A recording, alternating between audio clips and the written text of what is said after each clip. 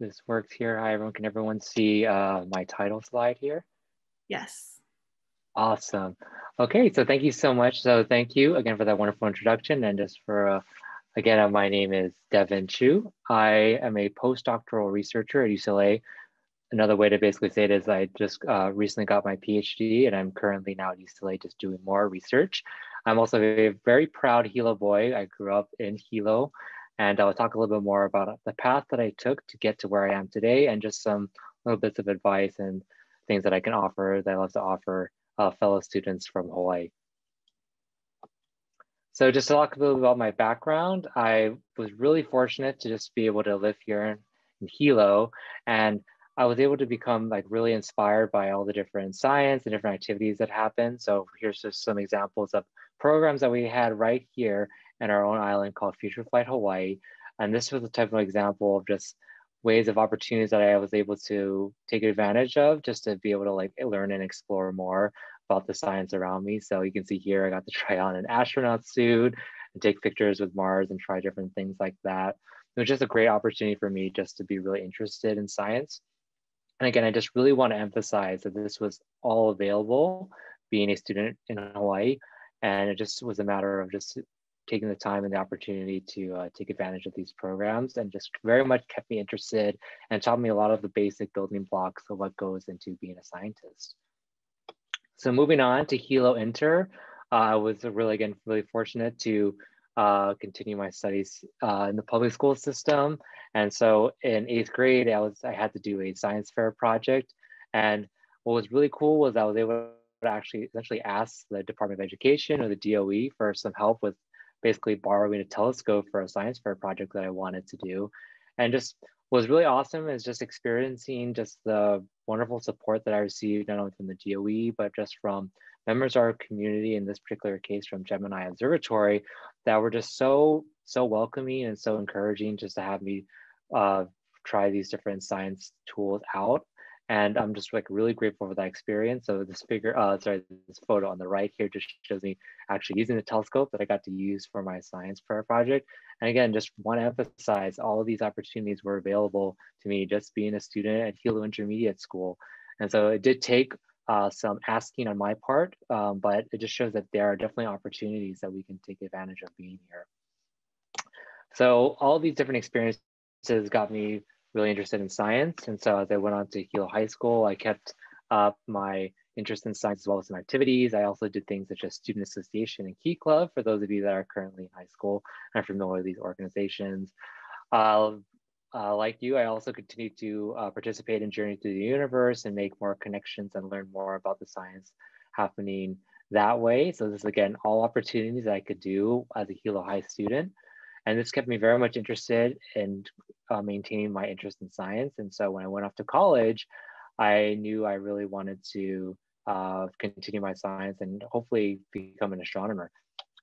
So when I went off to Dartmouth College, here's a photo of Dartmouth College. As you can see, there's a lot of snow. It's located in Hanover, New Hampshire, very far away, but it was a great opportunity for me to try and continue to explore my ways of exploring science. And so I was able to do that by studying physics and astronomy.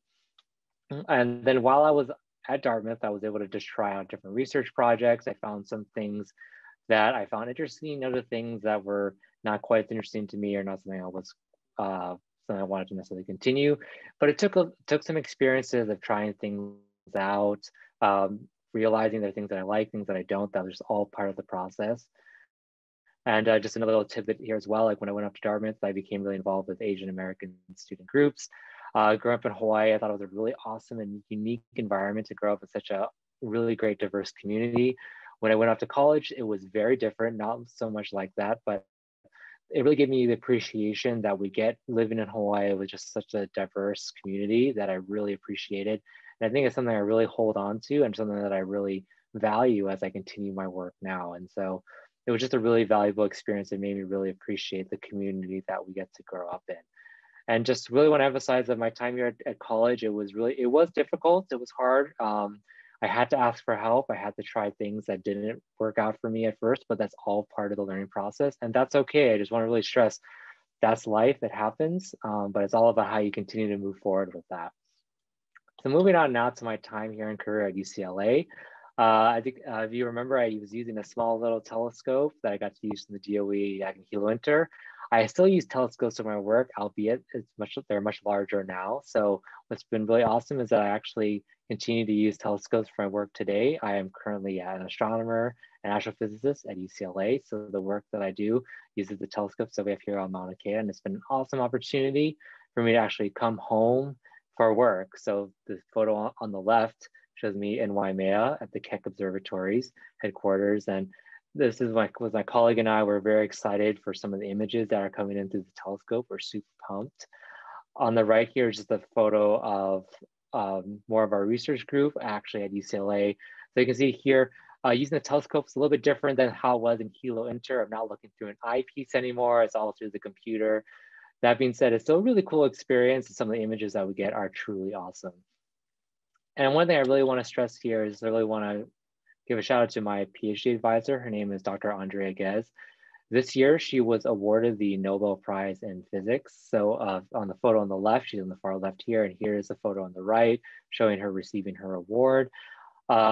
This really want to stress the amazing work that she's done over the course of these few decades. A lot of that was all really conducted here in Hawaii, which is awesome.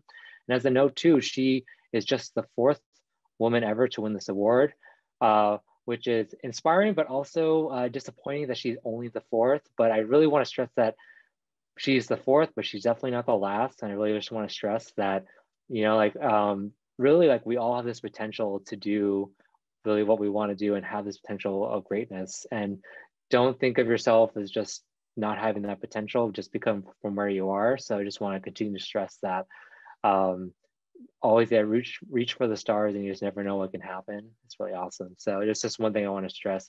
But yeah, again, saying how like, just pointing out that while she was doing this work that got her the Nobel Prize is when I was a student at Hilo Inter in high school, just being a student doing my work here. So I just thought that was a really cool experience.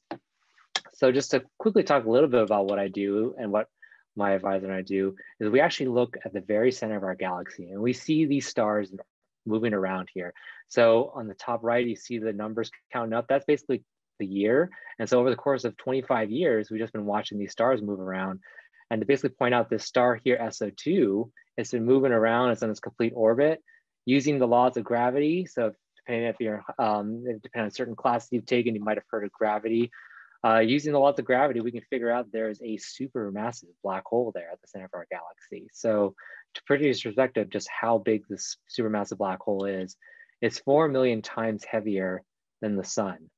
Now, again, just to give you more perspective of what that means, if you were to take myself here and you multiply my mass or my weight by 4 million times, that would be about the weight of the Empire State Building. So some crazy stuff that we're dealing with here. So it's just really cool knowing that we discovered that there's a supermassive black hole in our galaxy, all from the work that's been happening up on Mauna Kea, which is really fascinating.